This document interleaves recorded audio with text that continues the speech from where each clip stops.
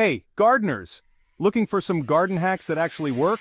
These tips will save you time, money, and effort while keeping your garden thriving. Let's jump right in. First up, save your eggshells. Crush them and sprinkle them around your plants.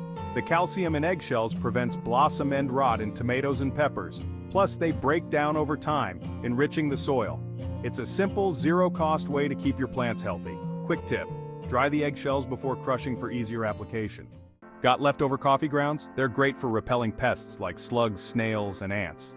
Sprinkle the grounds around your plants, and as a bonus, they add organic matter to the soil, improving aeration and water retention. Pro tip: mix the coffee grounds into your compost to boost decomposition. Hack 3. DIY drip irrigation. Make your own drip irrigation system with a plastic bottle. Poke a few holes near the bottom, bury it beside your plants, and fill it with water.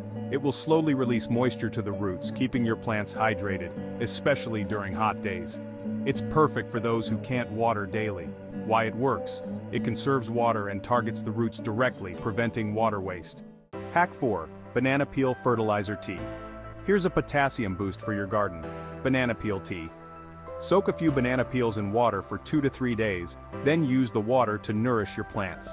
It encourages flowering and fruiting in plants like tomatoes, peppers, and roses. Quick tip: bury banana peels directly in the soil for a slow-release fertilizer effect. Hack 5. Epsom salt for greener leaves. Epsom salt is a great source of magnesium, which helps plants absorb nutrients better. Mix 1 tablespoon of Epsom salt with a gallon of water and use it to water your plants once a month for greener, healthier leaves. Note: don't overdo it, too much can be harmful. There you have it, 5 garden hacks that truly work. Try them out and watch your garden thrive. Don't forget to like, subscribe, and share for more gardening tips. Happy gardening, and see you next time.